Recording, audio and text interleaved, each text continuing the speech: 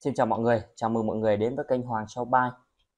Trong video hôm nay mình sẽ hướng dẫn mọi người cách mở tài khoản thi quỹ MFF dưới link đăng ký của mình để được giảm 5% phí tham gia thi quỹ. Thì các bạn vào trên kênh YouTube của mình ấy, các bạn kéo xuống phần mô tả, các bạn sẽ thấy một cái đường link đăng ký quỹ MFF và một cái mã giảm giá. Thì các bạn nhấp vào cái đường link đấy, Ok, đến cái bước này ấy, thì sẽ có hai trường hợp. Trường hợp một là đối với những người mà chưa từng thi quỹ tại MFF, có nghĩa là bây giờ mới bắt đầu đăng ký thi quỹ tại MFF ấy.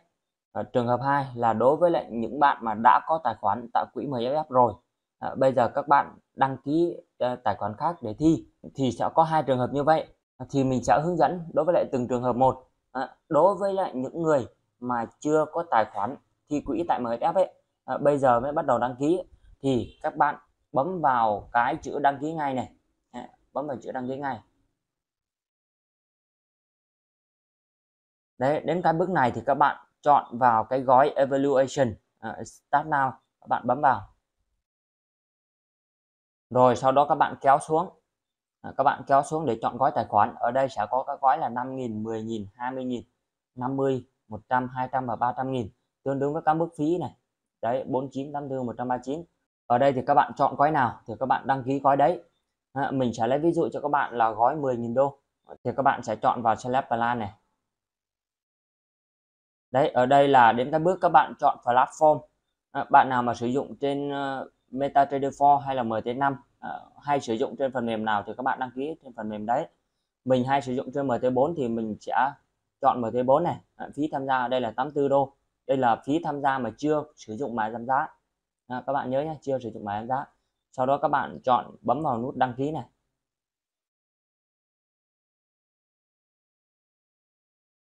Rồi, đến cái bước này là điền các thông tin để các bạn đăng ký. Thì tạm thời các bạn cứ dừng ở đây nhé, để mình hướng dẫn cái trường hợp còn lại.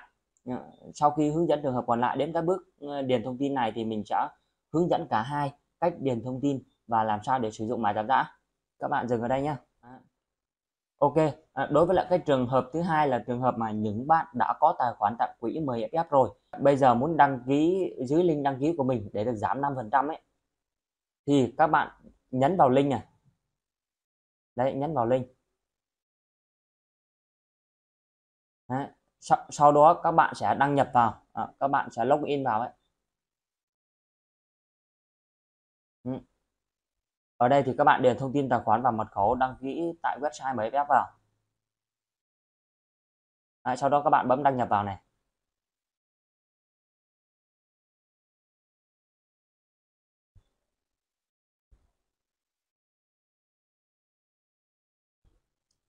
Sau khi mà các bạn đã đăng nhập vào rồi ấy, thì các bạn chọn vào program này, chọn cái gói evaluation này.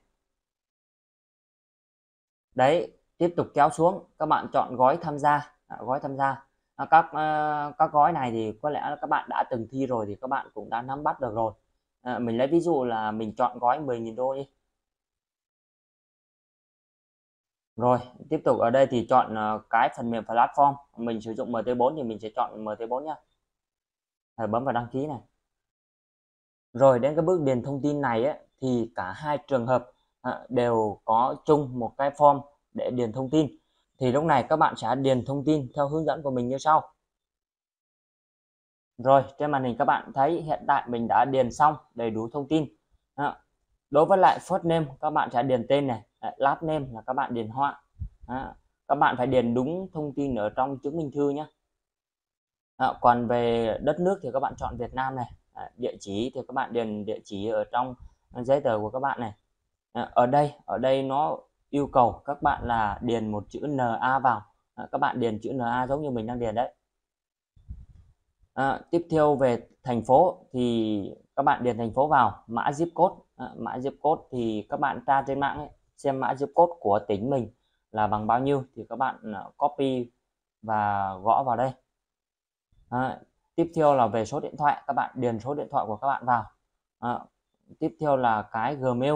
Gmail các bạn sẽ điền cái thông tin Gmail mà các bạn hay sử dụng vào, bởi vì mọi thông tin mà các bạn sẽ nhận được từ MFF đều thông qua Gmail cả.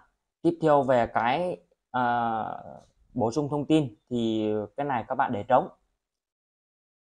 Còn bên phía cánh tay trái thì các bạn thấy ở đây nó đang hiện cái tổng thanh toán là 84 đô. Thì để sử dụng mã giảm giá ấy, các bạn bấm vào click here này, to enter your coupon code này, các bạn kích vào. Ở đây nó hiện lên một cái thanh vuông để các bạn điền mã giảm giá. Thì các bạn vào trong cái phần mô tả kênh của mình ấy. Đây các bạn để ý có một cái mã này, một cái mã giảm giá này, các bạn copy nó vào. Đấy, sau đó các bạn lại sang MFF, các bạn paste nó này. Sau đó các bạn bấm apply này, các bạn để ý hiện tại 84 đô nhá, mình bấm apply này.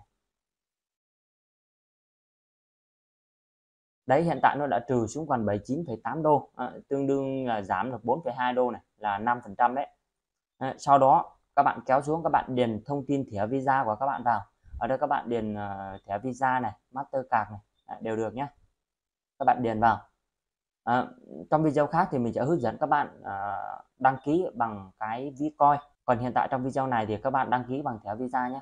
Điền mã visa này, mã CVC này. Đấy. Sau đó các bạn kéo xuống, các bạn tích vào hai cái đồng ý này. Sau đó các bạn bấm vào register. Sau khi mà các bạn đã đăng ký thì các bạn để ý Gmail sẽ có một cái thư của MFF nó gửi về. Trong đó có cái hóa đơn rằng bạn đã thanh toán 79,8 đô. Thì ngay sau cái thư này tầm 1 đến 2 phút sẽ có thêm một cái thư nữa của quỹ MFF.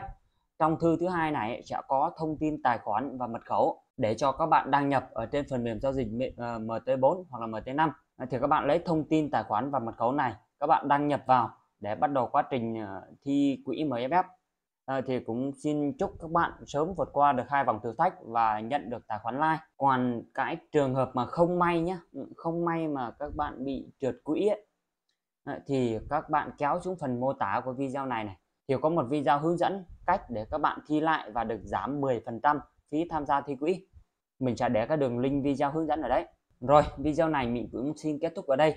Hiện tại thì mình đang có một cái cộng đồng về trao đổi thi quỹ cũng như là về cái phương pháp phân kỳ RSI. Nếu mà bạn nào quan tâm hoặc là có cái câu hỏi gì liên quan đến cái việc đăng ký quỹ hay là cần hỗ trợ thì cứ inbox cho mình ở trong nhóm, hoặc inbox cho mình qua Zalo hoặc là link Telegram mình để dưới phần mô tả. Mình sẽ giải đáp cho mọi người. Rồi, video này cũng xin kết thúc tại đây. Chúc mọi người giao dịch thành công và hẹn gặp lại các bạn ở trong các video tiếp theo.